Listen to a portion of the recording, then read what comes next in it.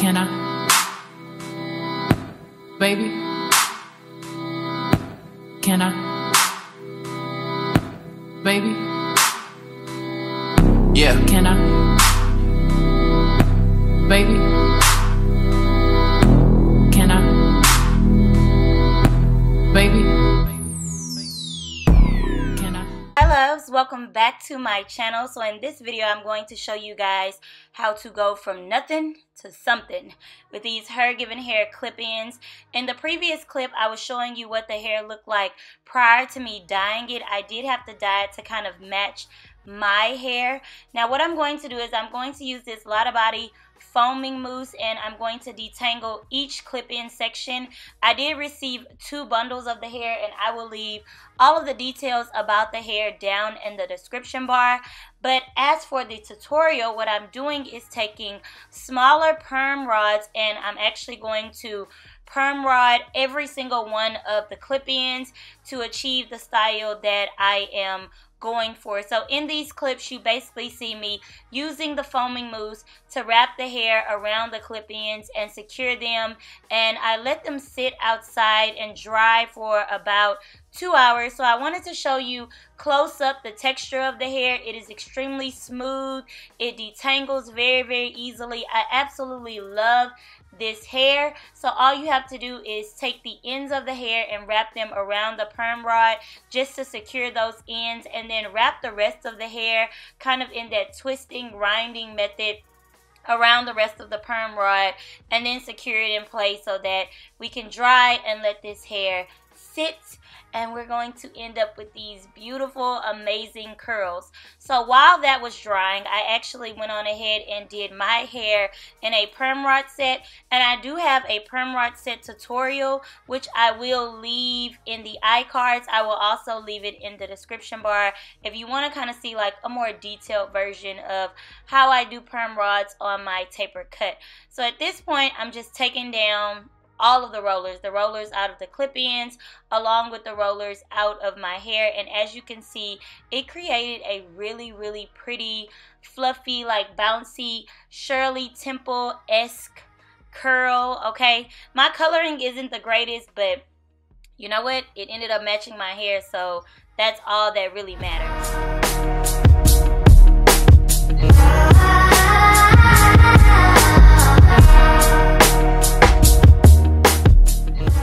So for the very first style, all I'm going to do is section off my hair. I did not take down my curls at all, and I'm using these clips to hold my hair out of the way, and then I'm going to take the clip-ins and I clip them in backwards so that the hair actually fell towards the front of my head, and I'm going to repeat that process. So I just left maybe about an inch of hair in between each section.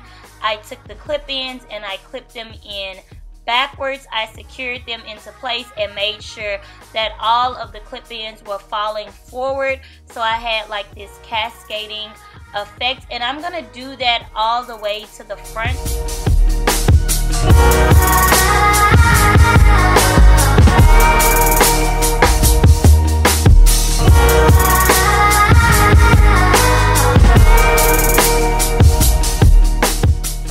As I get to the front, I did kind of have to separate my own personal curls just because I wanted it to be really full in the front. I definitely didn't want any gaps, and I wanted it to kind of be like when you went through my scalp, if anybody ever did go through my scalp, which nobody is, but I just wanted it to be flawless and seamless, like no gaps, and I wanted it to perfectly blend in with the rest of my hair.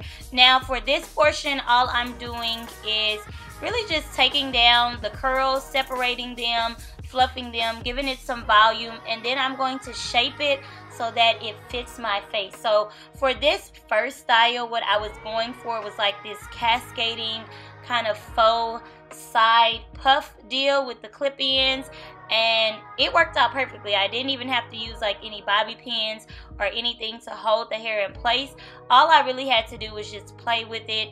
And if you see that little gap where the clip-in is showing, don't worry, I'm actually going to pull some of my hair out of it and then kind of cover it up. But I just used my pick to separate the roots of my hair so that you couldn't see any scalp, because I didn't want any gaps. You know, a perfectly smooth transition so that people couldn't tell whether it was weave or whether it was fake. So this is the first look. I absolutely love it. But let's just say this look isn't for you. I'm going to show you how you can take this same look to another level and just get a perfectly curly fro. Although this is my favorite one. Now, I had a ton of clip-ins left. As you can see, I almost had like an additional bundle left over. So what I'm going to do with the rest of these clip-ins is I am going to add them to the back of my hair, and I'm just repeating that same method. I'm going to separate sections of my hair. Even though my hair is really short in the back, it still worked out perfectly, and I'm going to clip the clip-ins in. But this time, as I apply them, I am applying them straight down, and as you can see, I kind of bring them up around the perimeter of my head just so that it falls like a normal afro would fall. And I really just went in and filled it in. If I noticed that there were like any gaps, I used the smaller clip-ins and I filled in those particular gaps so that it wouldn't be separate from the cascading style. And then after I finished, I just fluffed it. I picked out the curls, I separated them, I added as much volume as I possibly wanted, I shook it, I twirled, and I was just literally in love.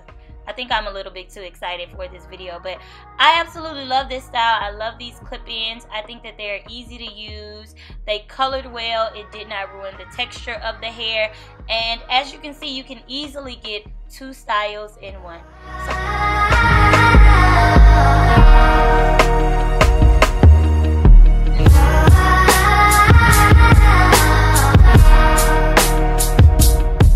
I hope that you guys enjoyed this video. Definitely follow me on all of my other social media networks. I'll see you guys in my next video. Bye!